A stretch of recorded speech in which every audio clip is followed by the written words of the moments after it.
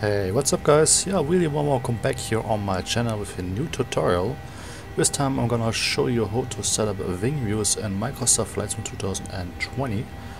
I already did a tutorial about it, but I used a little bit more complicated method, and this time I'm gonna show you a little bit more easier method.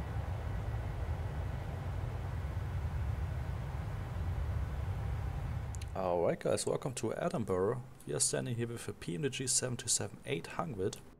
And the first thing which you need to do is go into the menu, go to General Options, and then Developers, and you need to switch on the developer mode. At me it's already on, but you need to switch it on. This is required for the next steps. Since you did this, exit the menu. And now where you should have like a top bar here with the developer mode. Now, open your Explorer. So where you need to go into your community folder, in the Microsoft Flight Sim 2020 folder. You can find it via local cache, packages and community in the Microsoft Flight Simulator 2020 folder. And there you need to go, in this case, on the 737-738 from PMDG. The same works for other aircrafts if you want to edit the wing views on other aircrafts. Simuljack, airplane, 737-800. And then you go on the camera CFG. Open this up.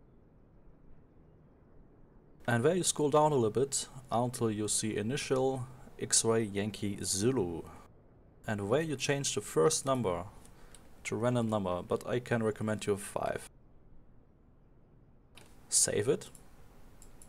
Go back to your simulator and go the top bar for your developer mode. And there you go on Tools and open the aircraft's selector. Here you just press load and it will reload the aircraft which you just spawned, in this case the 737-800 from Ryanair. So you can close the aircraft selector again, and you should now be spawned outside of the aircraft. This is mandatory to set up wing views outside of an aircraft. In some planes like the Phoenix you can just go through the door and then set up the camera views inside the cabin. But on some aircrafts like the PMDG and many other aircrafts, the door is, you cannot go out of the cockpit without this method which we're doing right now. So now use your arrow keys to move around. You can go on cameras and set the speed a little bit higher, free log speed.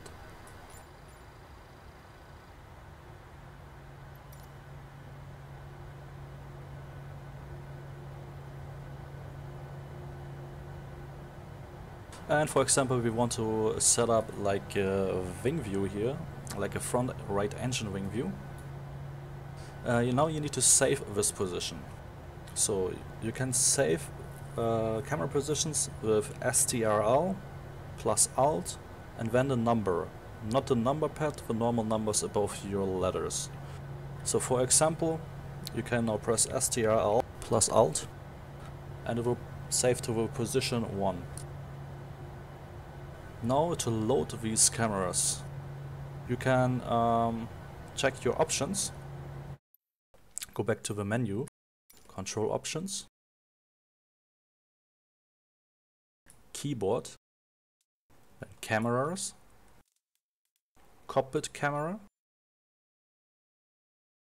and there you can see how you save them, like I just told you with STRL, Alt and then the number. But to load the cameras, by default I think there's something set differently, but I have set it to the number pad. I can also recommend it to you, because you can lay out the number pad like an airplane. So for example you can set 8 on the number pad for the cockpit, and 7 for the left engine front view, and 4 for the middle left wing view, and so on and so on. So to do that you can just set, for example, 9 to number pad 9, load custom camera 8 for number pad 8, and so on. So in this case we have just saved the front right engine view to 1. So to load it, if you set it like this with a number pad, you need to press 1 on your number pad. So after you saved all the positions around your aircraft which you want, like the right engine view and so on, you need to go back into your editor and the camera CFG and put the 0 again and delete the 5 and save it again.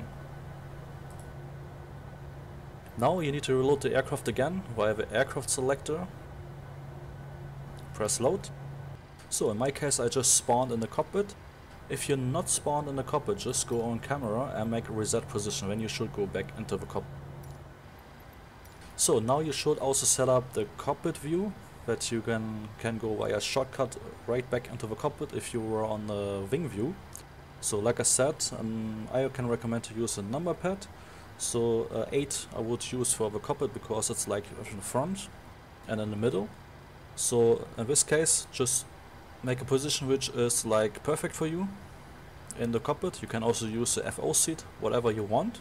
And then press again STRL plus Alt and 8.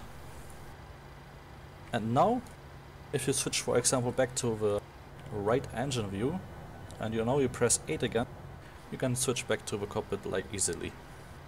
Alright, I hope this tutorial helped you to make your experience at MS 2020 much more greater and several great views for your aircrafts. Like I said, this works with any aircrafts like this. Just go into the folder, community folder, and go on your aircraft which you have installed, for example the A320Neo fly-by-wire or PMDG, and go on the camera CFG and find the initial XY Yankee Zulu and change the first number so you can spawn outside of the cockpit. I hope you have a great day and see you next time in one of my streams. Bye bye!